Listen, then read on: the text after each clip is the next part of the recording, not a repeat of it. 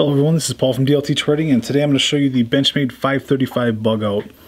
So this has been a very popular knife so far this year. We've barely been able to keep them in stock, so finally I snagged one. We got a fresh delivery this morning to do a quick video here. Go over the specs on this. Overall length is 7.46 inches, close length 4.22, blade length 3.24, blade thickness 0.09, made out of S30V steel, winging at a tiny 1.85 ounces. So there's a couple other similar knives of this size and weight in the Benchmade lineup. One of them, this is my personal 531, then the 530. So very similar size, weight, construction. The middle one here, the 531, is G10. These two are Grivery. So overall, you can see the difference in the blade. These are both spear style blades. This one with a dagger grind, a high saber grind, and this is more of a drop point blade. So in the 535, there's only two standard configurations. Benchmade typically does four: a satin serrated, black, and black serrated. Out of the gate, there's only two configurations, both satin blades, plain edge as you see here, and a partially serrated version. We'll go over some of the minor details that some people might miss out on or not see right away.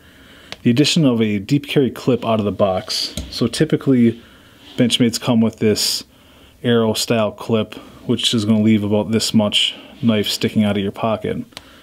The addition of the deep carry clip is a very nice option. On my personal one here, I have swapped this out for an aftermarket deep carry clip. You know, it's just something that a lot of people like, and you won't have to spend anywhere between 10 and 30 bucks depending on where you get the clip from when you get it in the box. Blacked out axis lock, which is not very common, with the addition of a blue thumb stud. So just nice little touches across the board here, all the way around, and a very large rear lanyard hole. If you're not into lanyards, it doesn't impede any function, so it's just a little visual cue if you're not into lanyards. I personally like lanyards, so it's a nice big hole to put the lanyard through, because like on these other ones, to fit a non-gutted piece of paracord, it can be a little tricky, not impossible, but the bigger the easier it is. And in hand, it's very comfortable. It is, I don't have huge hands, but it's a full-size knife, but weighs next to nothing.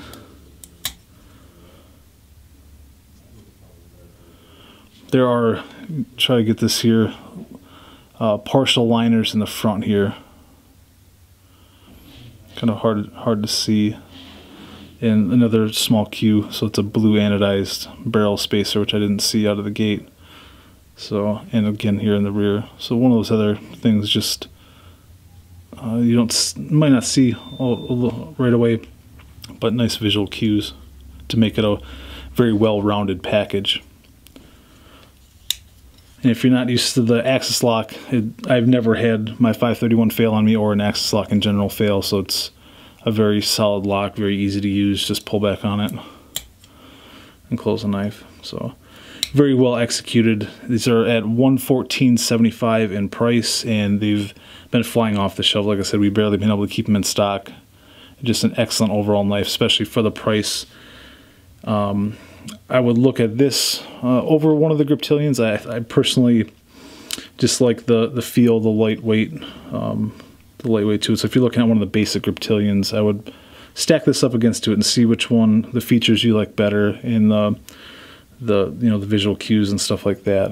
So, and just to compare the handle again, so a little more basic handle shape on the 530 and the 531, so a little more ergonomic on this handle. So I really like it. This is an excellent knife and a great value for the price. So we appreciate you guys watching. If you have any questions or comments, please post in the comments below, and we'll be happy to answer them for you. Thanks for watching.